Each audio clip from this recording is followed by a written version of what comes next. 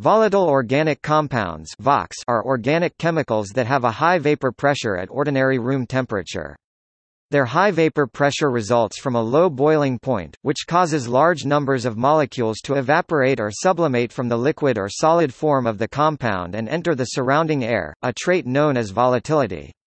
For example, formaldehyde, which evaporates from paint and releases from materials like quartz, has a boiling point of only -19 degrees Celsius (-2 degrees Fahrenheit). VOCs are numerous, varied, and ubiquitous.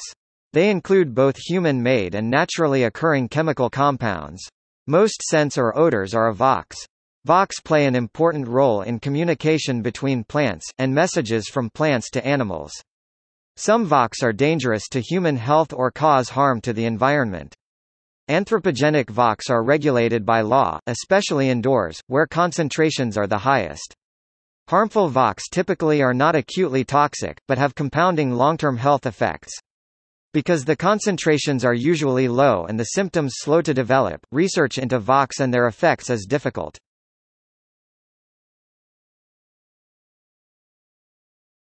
Topic: Definitions. Diverse definitions of the term VOC are in use. The definitions of VOCs used for control of precursors of photochemical smog used by the U.S. Environmental Protection Agency (EPA) and state agencies in the U.S. with independent outdoor air pollution regulations include exemptions for VOCs that are determined to be non-reactive, or of low reactivity in the smog formation process. In the U.S., regulatory requirements for VOCs vary among the states. Most prominent is the VOC regulation issued by the South Coast Air Quality Management District in California and by the California Air Resources Board (ARB). However, this specific use of the term VOCs can be misleading, especially when applied to indoor air quality because many chemicals that are not regulated as outdoor air pollution can still be important for indoor air pollution.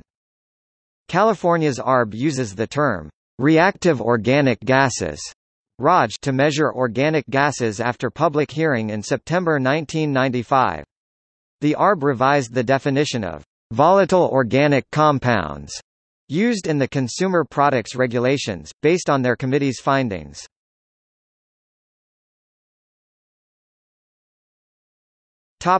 Canada.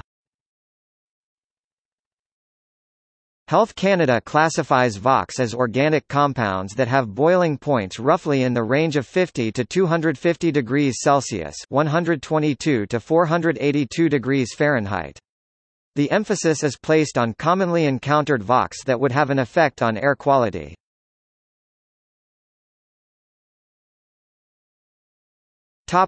European Union.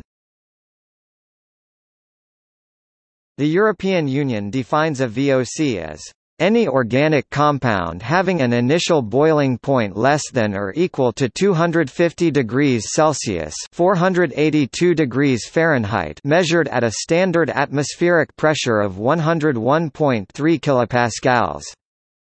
The VOC Solvents Emissions Directive is the main policy instrument for the reduction of industrial emissions of volatile organic compounds (VOCs) in the European Union.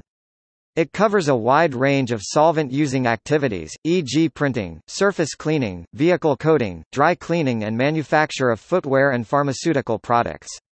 The VOC Solvents Emissions Directive requires installations in which such activities are applied to comply either with the emission limit values set out in the directive or with the requirements of the so-called reduction scheme. Article 13 of the Paints Directive, approved in 2004, amended the original VOC Solvents Emissions Directive and limits the use of organic solvents in decorative paints and varnishes and in vehicle finishing products. The Paints Directive sets out maximum VOC content limit values for paints and varnishes in certain applications.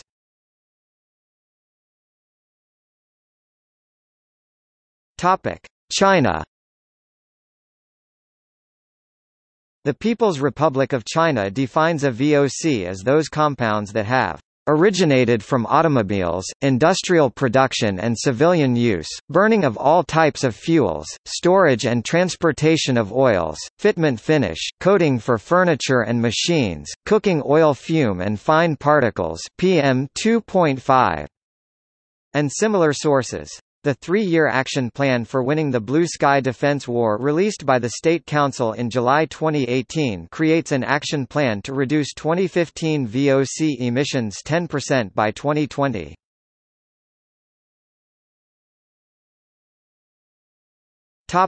India. The Central Pollution Control Board of India released the Air Prevention and Control of Pollution Act in 1981, amended in 1987, to address concerns about air pollution in India. While the document does not differentiate between VOCs and other air pollutants, the CPCB monitors oxides of nitrogen (NOx), sulfur dioxide (SO2), fine particulate matter (PM10), and suspended particulate matter (SPM).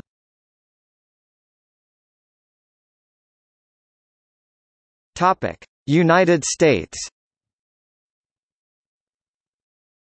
VOCs or specific subsets of the VOCs are legally defined in the various laws and codes under which they are regulated.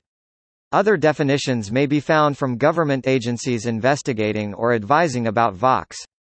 EPA regulates VOCs in the air, water, and land. The federal regulations issued under the Safe Drinking Water Act set maximum contaminant level standards for several organic compounds in public water systems. EPA also publishes wastewater testing methods for chemical compounds, including a range of VOCs, pursuant to the Clean Water Act. In addition to drinking water, VOCs are regulated in pollutant discharges to surface waters, both directly and via sewage treatment plants, as hazardous waste, but not in non-industrial indoor air. The Occupational Safety and Health Administration (OSHA) regulates VOC exposure in the workplace. Volatile organic compounds that are classified as hazardous materials are regulated by the Pipeline and Hazardous Materials Safety Administration while being transported.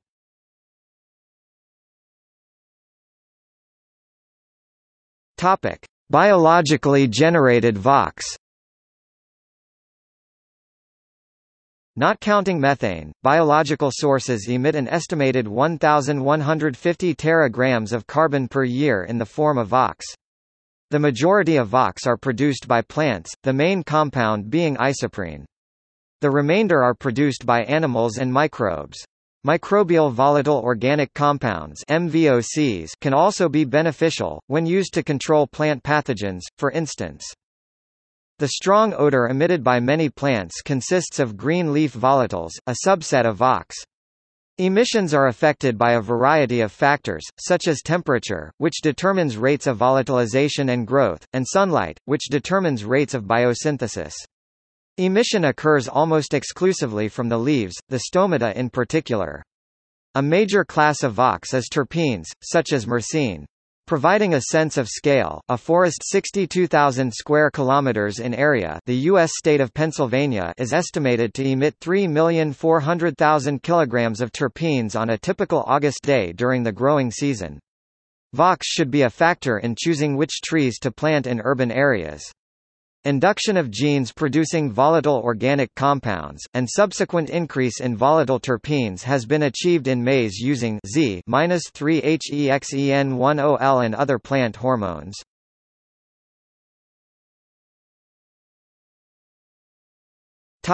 Anthropogenic sources. Anthropogenic sources emit about 142 teragrams of carbon per year in the form of VOCs.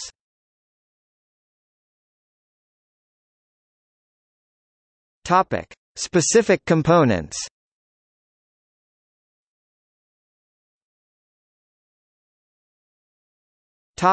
Paints and coatings. A major source of man-made VOCs are coatings, especially paints and protective coatings. Solvents are required to spread a protective or decorative film. Approximately 12 billion liters of paints are produced annually. Typical solvents are aliphatic hydrocarbons, ethyl acetate, glycol ethers, and acetone. Motivated by cost, environmental concerns, and regulation, the paint and coating industries are increasingly shifting toward aqueous solvents.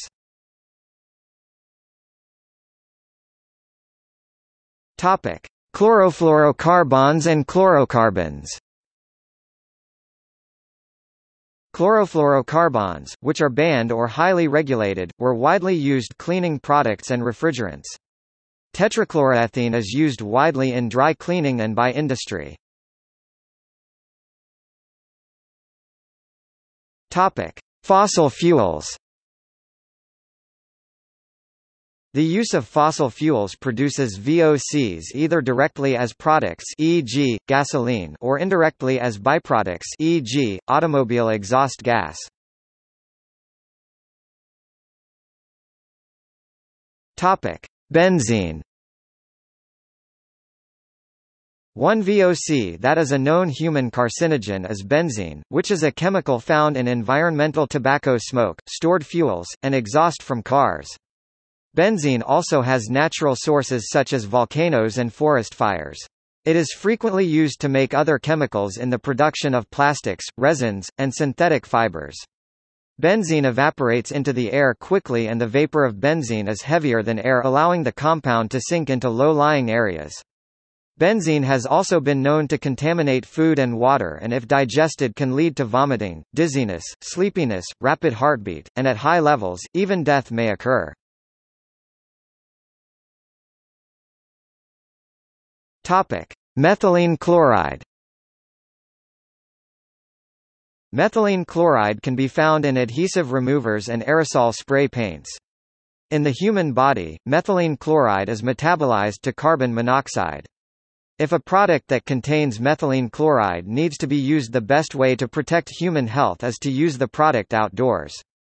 If it must be used indoors, proper ventilation will help to keep exposure levels down. In the United States, methylene chloride is listed as exempt from VOC status.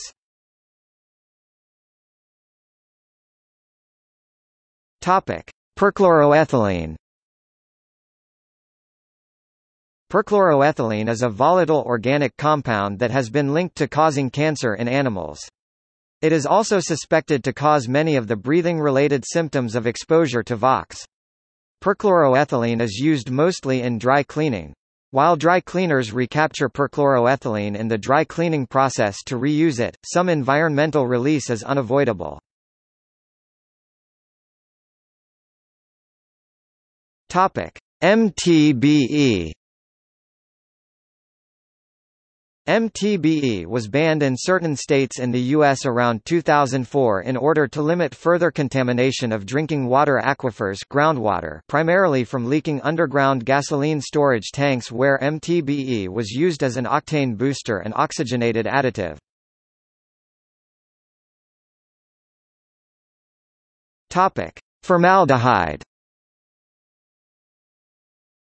Many building materials such as paints, adhesives, wallboards, and ceiling tiles slowly emit formaldehyde, which irritates the mucous membranes and can make a person irritated and uncomfortable. Formaldehyde emissions from wood are in the range of 0.02 to 0.04 ppm. Relative humidity within an indoor environment can also affect the emissions of formaldehyde. High relative humidity and high temperatures allow more vaporization of formaldehyde from wood materials.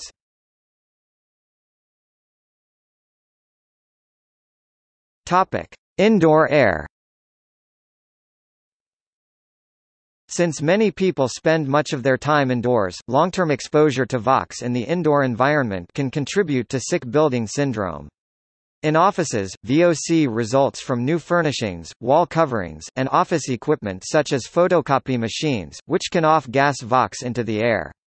Good ventilation and air conditioning systems are helpful at reducing VOCs in the indoor environment. Studies also show that relative leukemia and lymphoma can increase through prolonged exposure of VOCs in the indoor environment. In the United States, there are two standardized methods for measuring VOCs, one by the National Institute for Occupational Safety and Health (NIOSH) and another by OSHA. Each method uses a single component solvent. Butanol and hexane cannot be sampled, however, on the same sample matrix using the NIOSH or OSHA method. The aromatic VOC compound benzene, emitted from exhaled cigarette smoke, is labeled as carcinogenic and is 10 times higher in smokers than in non-smokers. EPA has found concentrations of VOCs in indoor air to be 2 to 5 times greater than in outdoor air and sometimes far greater. During certain activities, indoor levels of VOCs may reach 1,000 times that of the outside air. Studies have shown that individual VOC emissions by themselves are not that high in an indoor environment, but the indoor total VOC (TVOC) concentrations can be up to 5 times higher than the VOC outdoor levels. New buildings especially, contribute to the highest level of VOC off-gassing in an indoor environment because of the abundant new materials generating VOC particles at the same time in such a short time period. In addition to new buildings, many consumer products emit VOCs, therefore the total concentration of VOC levels is much greater within the indoor environment. VOC concentration in an indoor environment during winter is 3 to 4 times higher than the VOC concentrations during the summer. High indoor VOC levels are attributed to the low rates of air exchange between the indoor and outdoor environment as a result of tight shut windows and the increasing use of humidifiers.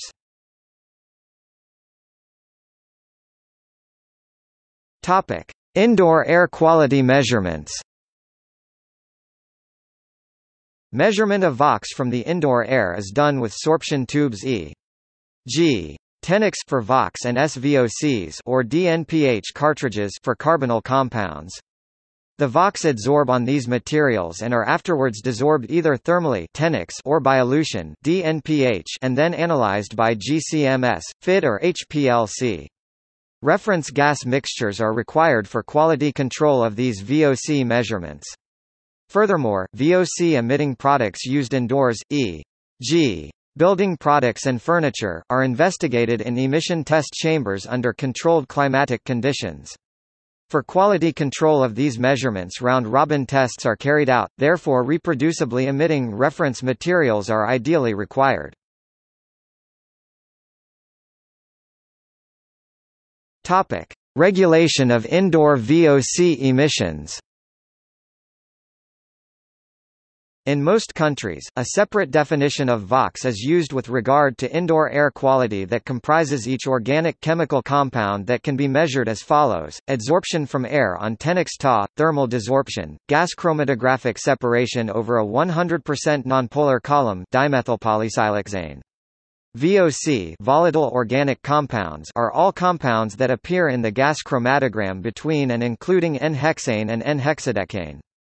Compounds appearing earlier are called VVOC, very volatile organic compounds. Compounds appearing later are called SVOC, semi-volatile organic compounds.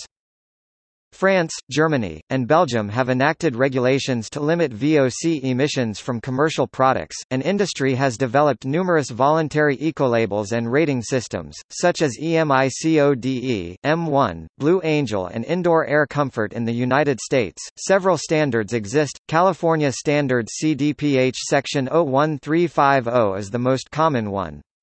These regulations and standards changed the marketplace, leading to an increasing number of low-emitting products.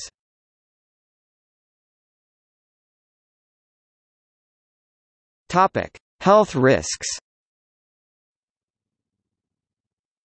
Respiratory, allergic, or immune effects in infants or children are associated with man-made VOCs and other indoor or outdoor air pollutants. Some VOCs, such as styrene and limonene, can react with nitrogen oxides or with ozone to produce new oxidation products and secondary aerosols, which can cause sensory irritation symptoms. VOCs contribute to the formation of tropospheric ozone and smog. Health effects include eye, nose, and throat irritation, headaches, loss of coordination, nausea, and damage to the liver, kidney, and central nervous system.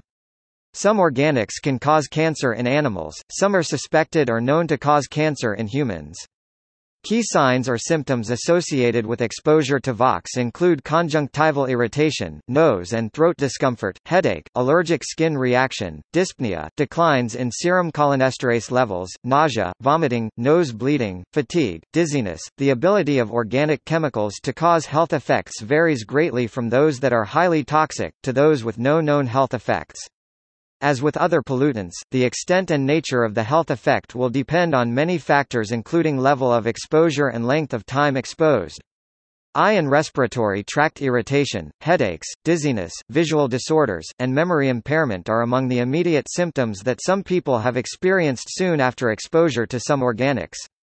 At present, not much is known about what health effects occur from the levels of organics usually found in homes. Many organic compounds are known to cause cancer in animals, some are suspected of causing, or are known to cause, cancer in humans.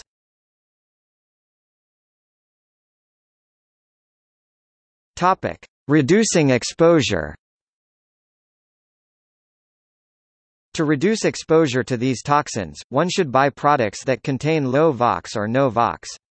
Only the quantity which will soon be needed should be purchased, eliminating stockpiling of these chemicals.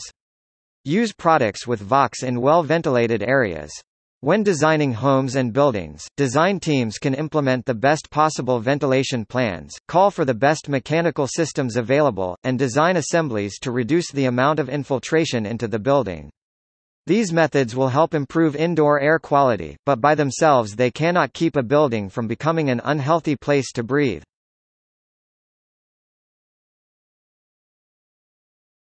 Topic: Limit values for VOC emissions. Limit values for VOC emissions into indoor air are published by AGBB, AFSSET, California Department of Public Health, and others. These regulations have prompted several companies in the paint and adhesive industries to adapt with VOC level reductions their products.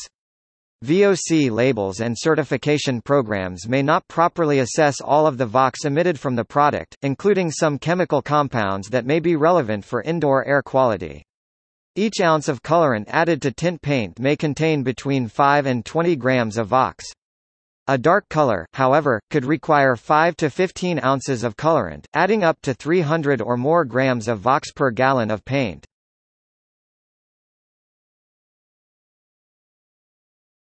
Topic: Chemical fingerprinting.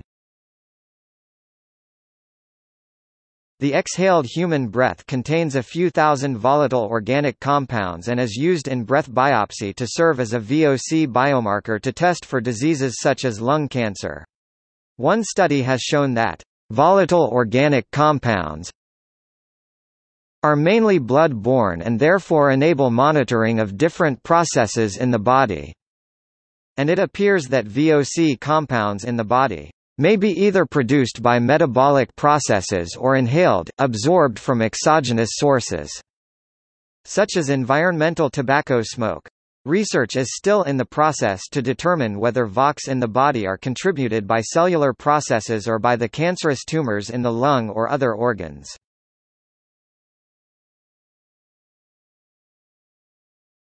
Topic: VOC sensors.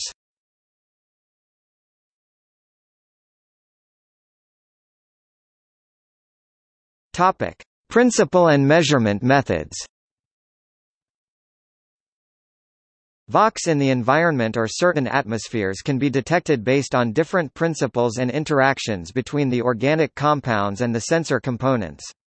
In many cases, VOCs are detectable to the human nose, and odor wheels are sometimes developed to help humans classify complex odors of wine, coffee, and even paper. There are electronic devices that can detect ppm concentrations despite the non-selectivity.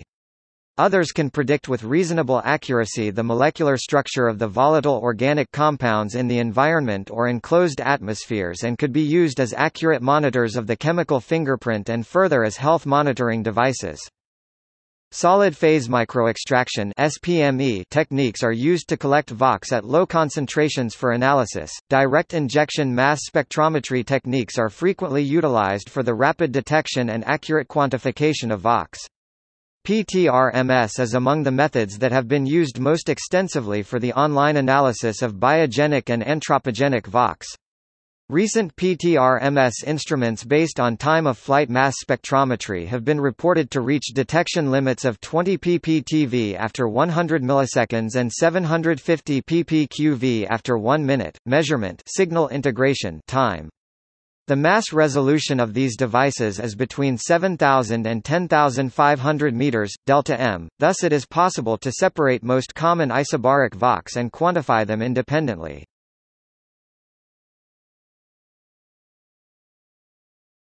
Topic: Accuracy and traceability.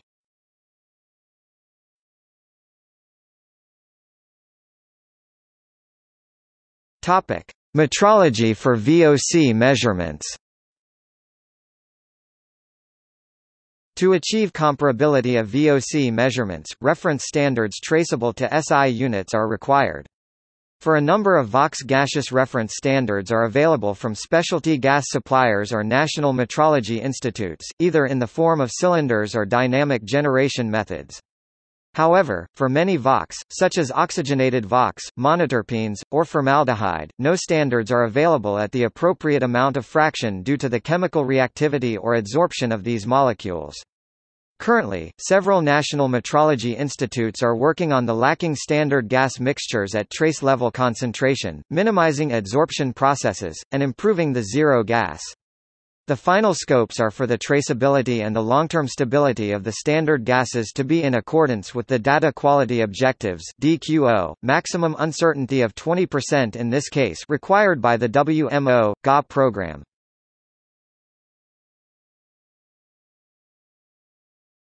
Topic. See also: Aroma compound, Criteria air contaminants, Dutch standards, Fugitive emissions, Non-methane volatile organic compound (NMVOC), Novick classification, Organic compound, Ozone, Photochemical smog, VOC contamination of groundwater, Volatile organic compounds protocol.